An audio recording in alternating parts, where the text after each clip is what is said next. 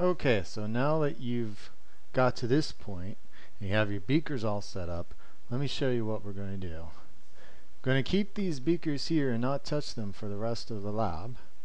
If you look up above, you have these 4 clips. And what we're going to do is, let me scroll out a little bit. We're going to put paper in those 4 clips, and on each of the 4 pieces of paper we're going to put a dot. Now we have 3 colors. So first we're going to work with red, all red, okay? This dot has to be in a specific place though. It has to be about 2 centimeters up from the bottom. I can't see 2 centimeters right here, so I'm going to have to zoom in, and now I can kind of see it right about there. Don't have to be too perfect, so I'm going to find about 2 centimeters. Both centimeters, both sides. Move over to the paper, put a dot right in the middle, right there. Okay, put the red marker down. Now I take this paper and I'm going to put it up on one of the clips. Good. Now I have to do the same thing 4 more times. So I pick up a piece of paper, put it down next to the ruler, pick up the same color, go find 2, and put it right about in the middle. Okay, I'm going to keep doing this. I'm going to pause the video and come back when it's all done. Okay, so it's all done. I've got 4 strips of paper. They each have the same color dot on them, starting off with red.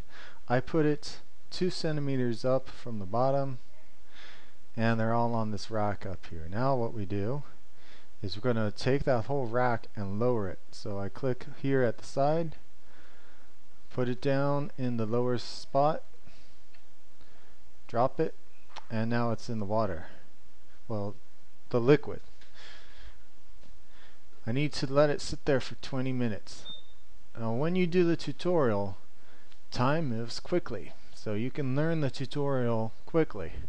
When you do the real lab, I don't know why they did this. It bothers me. Time does not move quickly. 20 minutes is 20 minutes. Why they thought it was so important that you have to wait 20 minutes, I have no idea. If I had programmed this, it would go brrrp, and 20 minutes would be done and you could see your results. So what you have to do now is go away, go do something, maybe work on another class, maybe do some other stuff in chemistry. Who knows, read a book, whatever you want. You've got 20 minutes, set yourself a timer if you're going to be away from the computer, otherwise this one will beep and alert you, and then come back after 20 minutes is done. So I'm going to pause this video so it's not a 20-minute video, and I'm going to show you what we do after this is all done. Okay, we're 1 second away.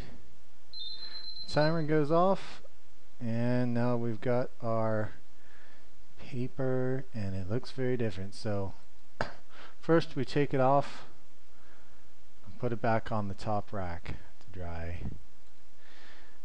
Come on. Oh, the software can be picky about where exactly you click. Alright, so now what we're going to do is take a few measurements and put them in our data table. So again, we've got water, alcohol, water and alcohol, and vegetable oil, and we use the red ink. So if I go back to my data table, let's see what I was using. I was using the red ink, so that's this row here. And normally what I do is in the data table, if I have a place for you to put in data, I put a red border around it. But I don't know, it just didn't look right, so instead I made a colored background here. Alright, so in the red ink, let's start with water. The first thing we have to do is figure out the height. Okay, so if we go back to our lab, this one was in water, so I'll take this paper and I'll move it down to the ruler, and I'll see it went up to about 8 centimeters. Now it started at 2, so that's about 6 centimeters. So for height, I'm going to record 6 centimeters. That's how high it got. Now the colors. What colors do I have here? Well, if I go back, it looks to me like I've got red and pink. So I'm just going to write that down. Colors, red, comma, pink. Okay. Now we didn't do black ink, so we have to stay in the red row here and move on to alcohol. So let me go back. I'm going to take that first piece of paper and I'm going to get rid of it here. Let's see, you have to click on it. Come on. Alright, click on it and then you just kind of move down somewhere around here and click and you just throw it away. Okay.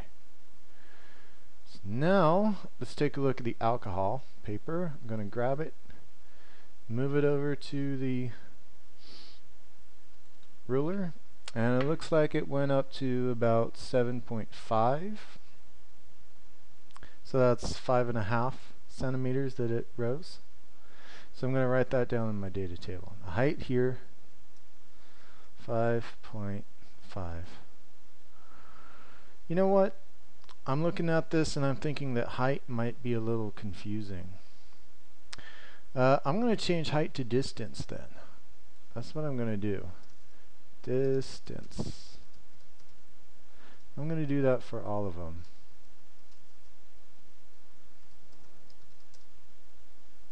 Oops. Okay, so by the time you get this, I should say distance instead of height.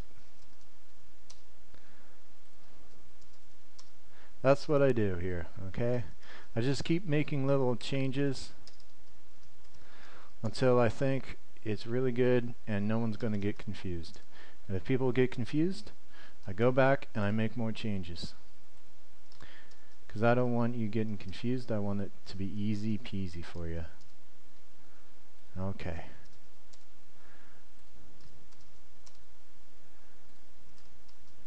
So now we have the distance that it traveled was 5.5.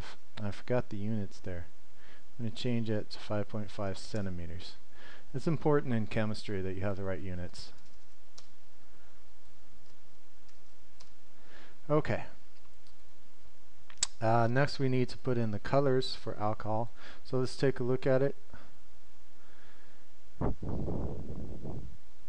kind of colors do I see here? It looks to me like it's red and pink again. So I'm going to put red, comma, pink.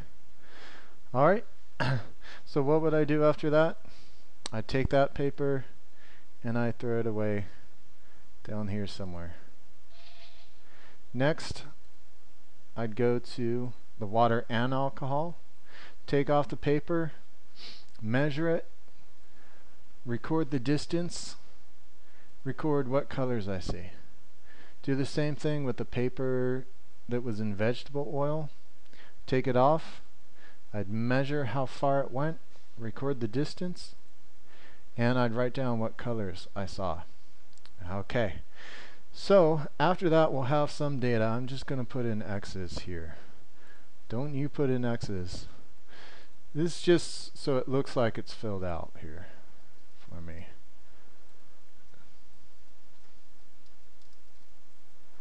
Okay, you would have your numbers and your colors and everything. Now guess what we do next? We do the exact same thing. We keep those beakers where they are, but now we're going to take out 4 slips of paper and we're going to put black dots on them instead of red dots.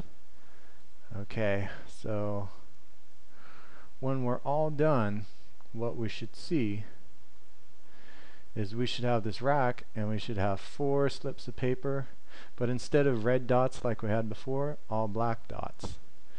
So let me just pause the video and get that done just to show you. Okay, so now I've got my 4 strips with black dots, and guess what I do? I take the whole thing, I move it down, it's in the liquid, and I let it go for, I have to reset it, huh? Now I let it go for 20 minutes. During this 20 minutes, you go away, you do something else, you work on some other project, you work on some other class, some other chemistry work. After 20 minutes you come back And when you come back, what do? Go to the data table, you take those slips of paper out, you measure how far the ink moved. For the water, you write down what colors you see. You measure how far the ink moved for the alcohol. You write that down. You write down what colors you see. Measure how far the ink moved in the water and alcohol combination. You write down the colors you see. Measure how far the ink moved in the vegetable oil, and you write down the colors you see. After you're done with that, you get rid of all those slips of paper, and you're going to do it one more time, this time with green dots. Do the exact same thing. 4 papers with green dots 2 centimeters up from the bottom. Put them in the liquid for 20 minutes. After 20 minutes, you measure the distance that they traveled in the vegetable oil, water and alcohol, alcohol and water, and you write down the colors you saw in water, colors you saw in alcohol, colors you saw in water and alcohol, and the colors you saw in the vegetable oil. And after you've done all that, you've filled out your data table and you're done. So how long is this part of the lab going to take? Well, it's at least 20 minutes for the red, 20 minutes for the black, and 20 minutes for the green. Well, that's about an hour right there. I wish it could be faster. I wish you didn't have to wait that 20 minutes. I wish you only had to wait 20 seconds. But that's the way it is. Okay? So, I'm going to stop this video, and I'll be back to talk about the lab report.